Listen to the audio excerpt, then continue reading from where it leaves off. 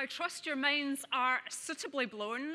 So for our final panel discussion, we're going to bring it back to a question that's perhaps a bit more tangible, and that is there life elsewhere in the universe? And joining me on stage tonight is a very British lineup. You'll get to experience the full range of British accents, but I'm delighted that the panelists joining me on stage are Jocelyn Bell-Burnell, who is an astrophysicist and Chancellor of the University of Dundee, and a visiting professor at the University of Oxford.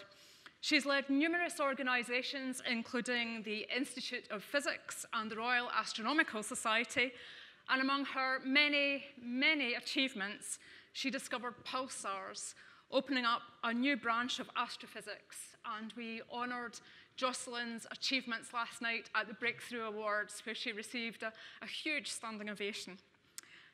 John Hardy is a geneticist and professor of neuroscience at University College London.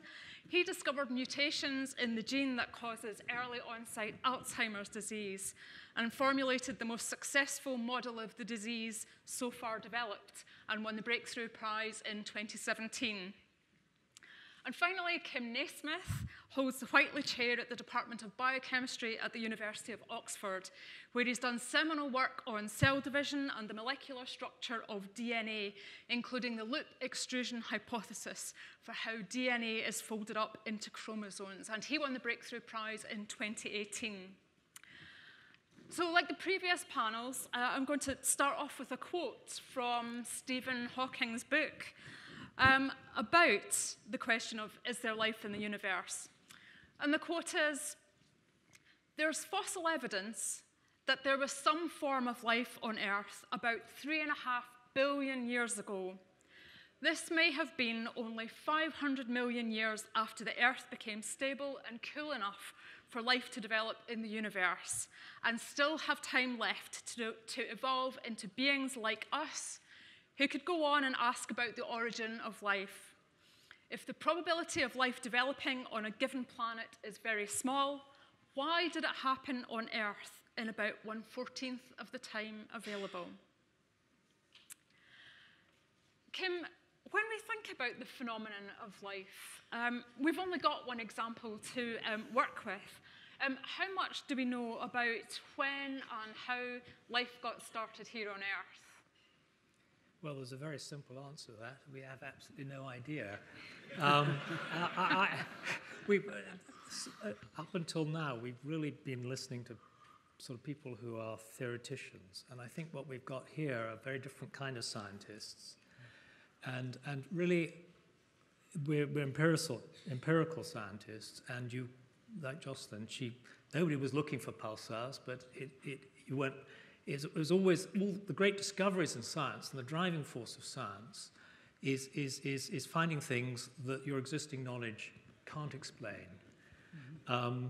And so ultimately, the answer to your question will not come, in my view, and most of the driving force of all science hasn't come from people thinking about things. It's about people observing things that couldn't be explained by what we already know, and then having to come up with new ideas that are stimulated by those observations. And the real problem with the origins of life is we can't make the sorts of observations that will stimulate the scientific process. That's the fundamental problem. And we can, cook things up in the laboratory and say, well, we can simulate what we think might be going on, but you will never know, because in the process of doing that, you're doing something that will always be making you happy. You say, oh, look, I've simulated something that could have led to the origins of life. But it's almost impossible to do those sort of experiments and get a very surprising and unexpected result. But it's those are the things that drive our knowledge and that drive the scientific process. And by definition, you can't do that unless you can actually observe it. That's maybe a very, I'm making a very sort of extreme point of view, but we have to be able to observe these things. And that basically means we've got to find it somewhere else, I think, before we can start to think clearly about it. Mm-hmm. So on that point, I mean, Jocelyn, we've just got one example, but based on our one example, we know that planets are good homes for life. How hospitable is the rest of the solar system? Actually, our understanding of what hospitable might be is changing. It used to be felt, well, the planets either side of us, they're really a bit dodgy for life for various reasons, and stuff beyond that, well, forget it. But now they're beginning to wonder about some of the moons of the major planets, which are icy, but underneath the ice, could there be, might there be? So we're in quite a state of flux, I think, in terms of the solar system. But actually, I think we also need to look wider, because we're now finding lots and lots of planets around lots of other stars. So this is something that's happened very much in our lifetimes. Absolutely. So, you know, how many planets do we know about, and what's our sort of state of our knowledge of those planets? Well, the number's going up very fast, because there are missions like the Kepler mission that are finding a lot of planets. But as of the 1st of October, it'll be bigger now, but as of the 1st of October, 3,851 confirmed planets, and a number of them are in multi-planet systems. So there's 2,871 systems. So quite a few have multiple planets. And that's just from the small patch that largely from the small patch that Kepler's been observing. So you can safely say, typical observation of the night sky outside a city, you see about 6,000 stars. You now say to yourself, I can say 6,000 stars, but there's more than 6,000 planets out there. So, Kim, if we found life elsewhere, would it be based on carbon? Does it have to be carbon-based life? I'm not a good enough chemist to give you a sensible answer on that. I think that most people think, yes, it would need, you need compounds like carbon, and there's only so many elements out there. And I think the real question is would it, even if the chemistry is going to be different, will the principles be the same? That is, will it have to be, all life on this planet is cellular. We do know that you can have compartments inside cells that can maintain a certain identity which don't have membranes around them. But I think most biologists would probably say that, that probably the evolution of the cell is fundamental, and that if we find life elsewhere, it will also be cellular. And if you accept that it's going to be cellular, and you accept that you've got to have, in order for life to evolve, you have to have an evolutionary system, and therefore you have to have a system of reproduction so the Darwinian process can work. So then you've got the enzymes, and this is the wonderful thing about the RNA world, is that they were capable of reproducing and doing enzymology, and that solved the problem that one had of how it all got started. But you've got still a fundamental problem, which is that you've got all these enzymes there that are self-reproducing, you've got the cells divide, but you've got this small number problem, and every now and then you lose one, and once you've lost it, a bit like Jared Steinman's book about what happens to cultures when they get too small. Once you lose information, you can't get it back again. And so you have this fundamental problem, which I think is going to be a universal aspect of life, is A, you've got to reproduce, you've got to be able to evolve, but you've also got to segregate such that you always maintain the information. And therefore, then you start beginning to ask, well, how do you solve the segregation problem?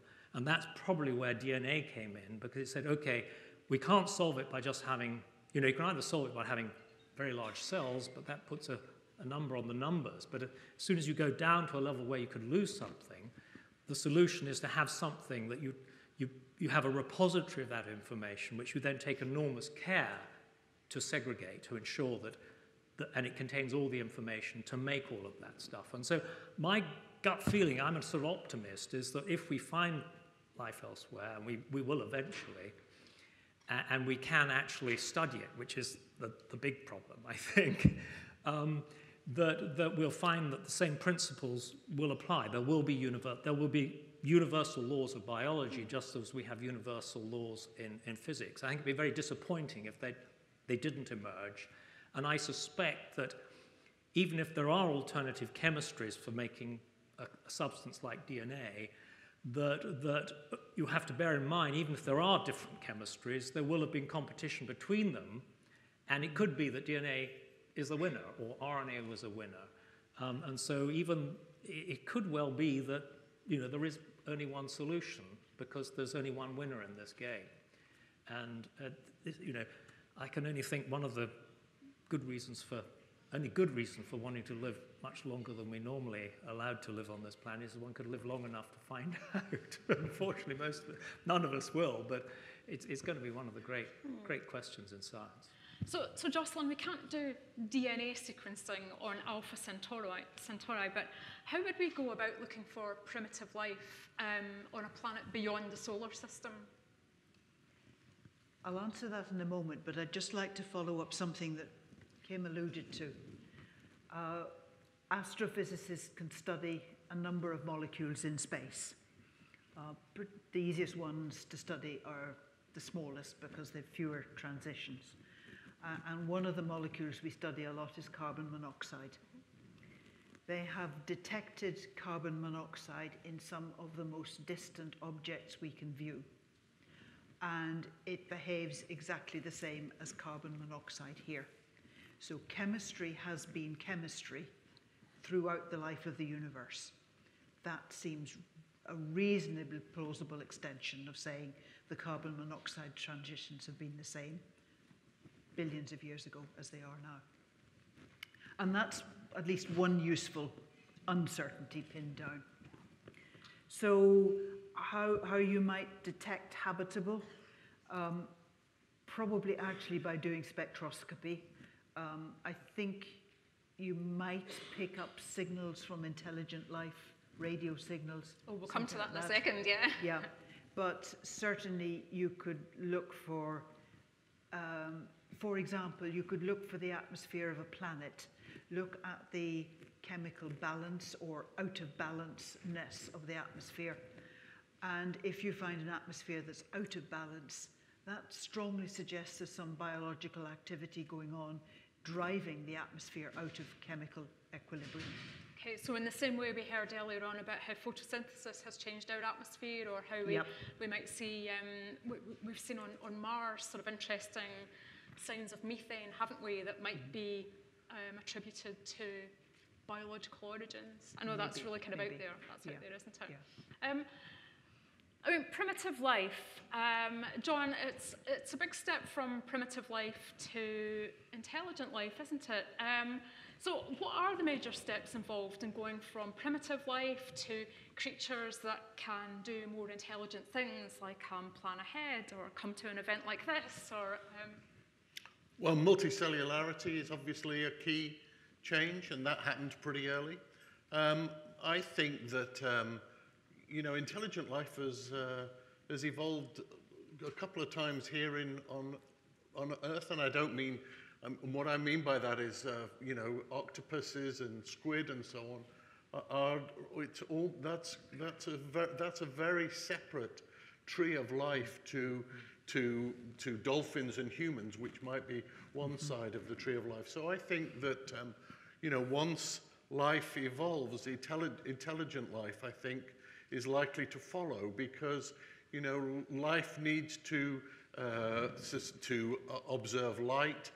Life needs to have an input from its environment, and all of those things are things which concentrate sensory organs together and bring, I think, nervous systems together. And then there's a kind of a competition again for the organisms, a Darwinian competition for those who do it most effectively. And I think that that actually intelligent life is not as big a step. Well, I don't think intelligent life, of course, what we're worried about is whether we have intelligent life on Earth at the moment, frankly.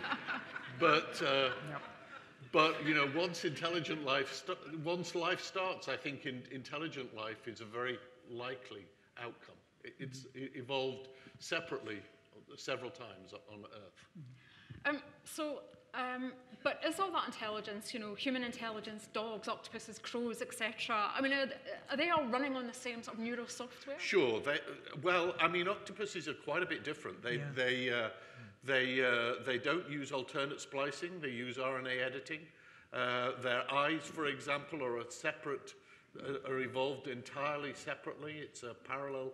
It's a convergent evolution. So no, I think that I think they're separately evolved. Of course, they're built up, as we have discussed, on DNA, RNA, protein. So they're not entirely independent events to human evolution, but they are very separate. So that brings me to the next question: that how alien could aliens actually be? You know, do you think that any intelligence found elsewhere in the universe, will we inevitably have things in common?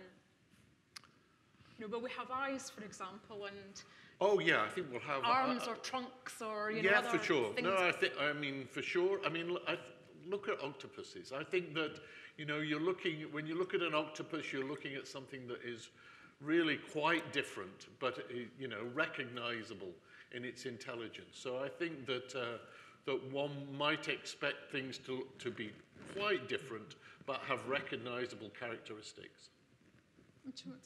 Yeah, can I just qualify that slightly? I mean, I'm not disagreeing with you, but an awful lot of what the life will look like will depend on the spectrum of their star and what their atmosphere lets through. It's absolutely no coincidence that our eyes are geared to work where the sun's peak output is, or at least the sun's peak output as modified by the Earth's atmosphere.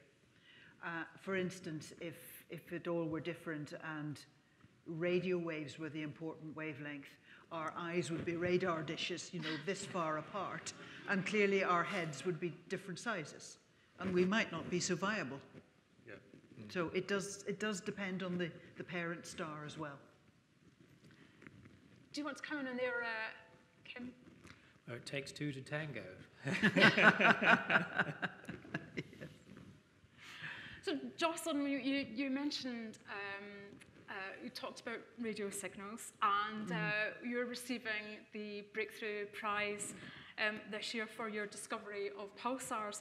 When you discovered your first pulsar source, you called it LGM1, which stood for Little Green Men 1. No, we didn't. You don't name the first one 1. It's only when you've got more than one that you label it 1.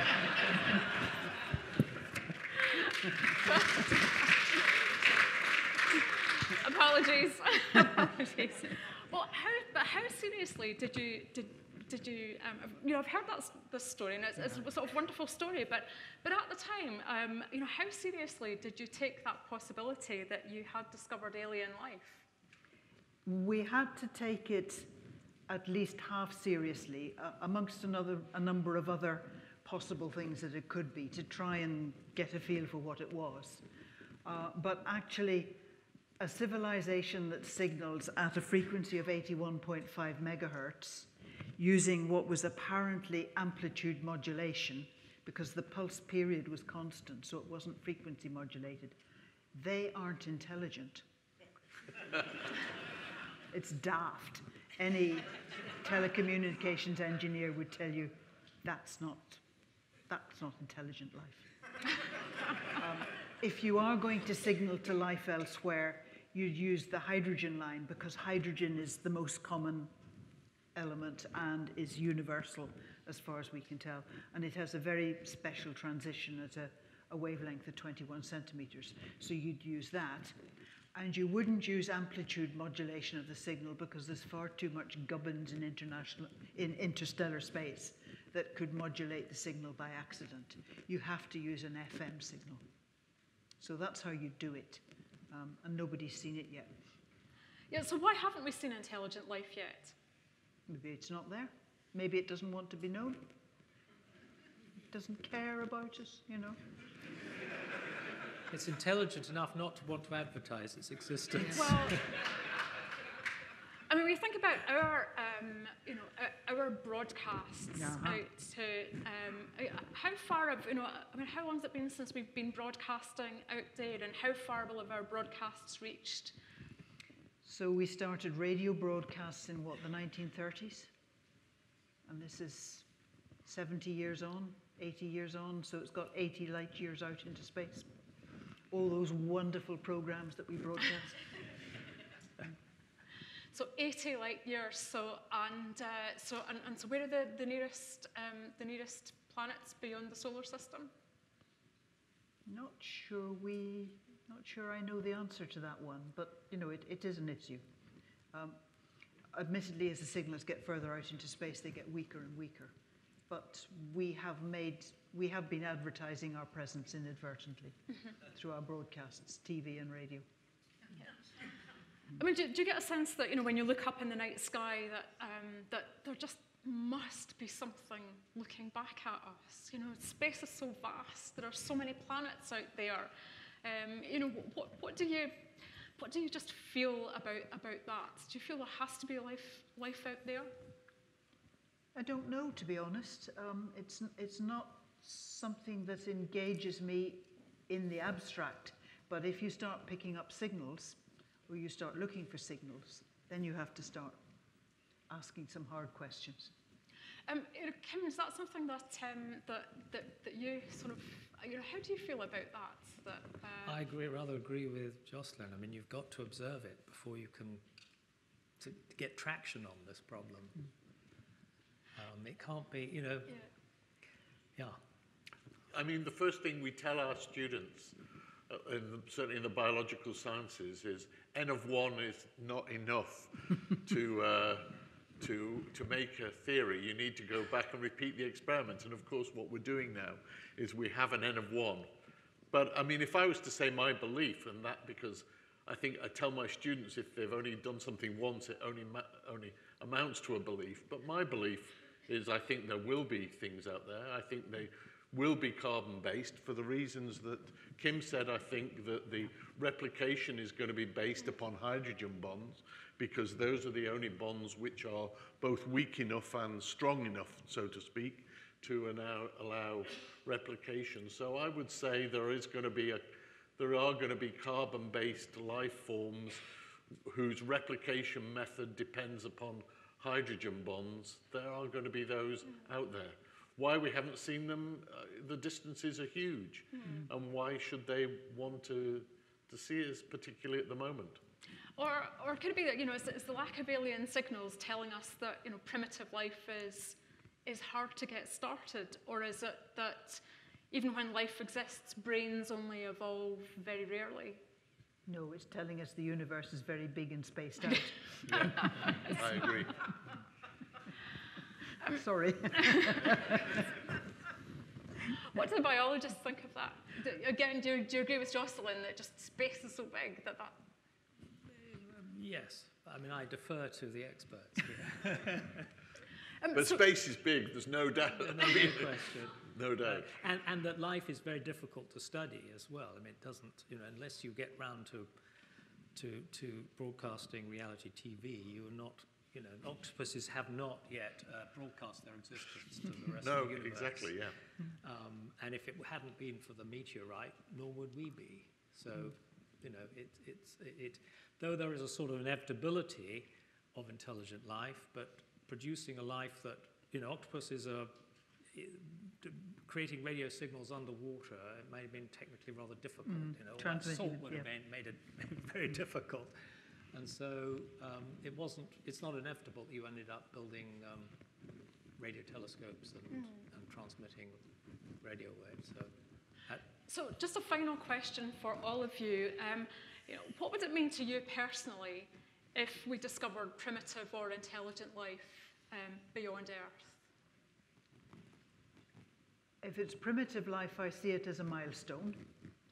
If it's intelligent life, it's then raising interesting sociological questions about, do we make contact? Should we make contact? Do we assume they're friendly? How do we, the Earth, get our act together to act as one body? I think the United Nations is meant to be in control of that, so... So do we have an official response? If we detect signals that look like intelligent life, the people we go to are the United Nations. Yeah. Good luck with that. Yeah. And so, and John and Kim, so what would it mean to you if we found if we found life on well, on, I say, think, Mars or Enceladus or the clouds of Venus? Yeah, I think if the chemistry is similar, then the first thing you've got to worry about is that we're either going to eat them or they're going to eat us. And so I'd be very worried that we're going to we'd infect, we know this has happened because, through exploration, we brought in diseases that killed off cultures and civilizations. So I think the worry is we'd destroy it or they'd destroy us. So that would be my major anxiety. But from what Jocelyn said, we could still know about it, but, it could still be far enough away that... well, that would be the best of all possible worlds. But will we be able to know enough about it if it's far enough away that we wouldn't destroy, that's... and John, what are your thoughts? Well, I mean, I think that discovering things similar to to bacteria and so on, which is possible on Mars and possible on some of the Jupiter moons, I think that would be a revelation because we would have got to an N of 2, and I think it would change our philosophy about these things enormously. Intelligent life, I just don't think we're going to, I don't think it's a question that this generation is going to have to deal with. But we are going to, it is possible that we will find primitive life even in our own solar system. That's for sure possible.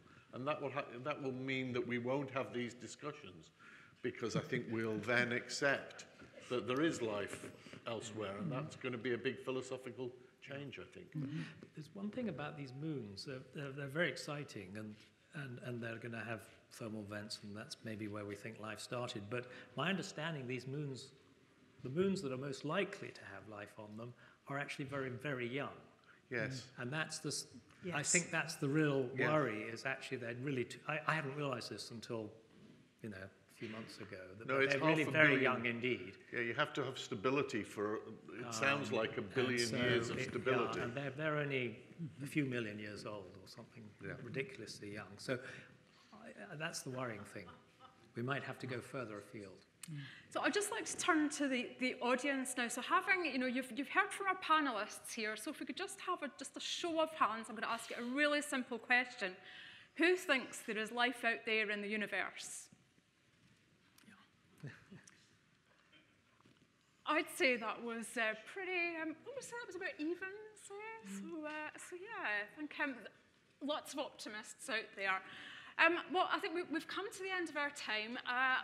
Please, I would like to thank our panelists, Jocelyn Bell-Burnell, John Hardy and Kim Naismith. Thank you so much for your views and your contributions there. I think we've had an incredibly stimulating, mind-blowing evening. So I think if you could please put your hands together and thank all of our panelists that you've heard this evening.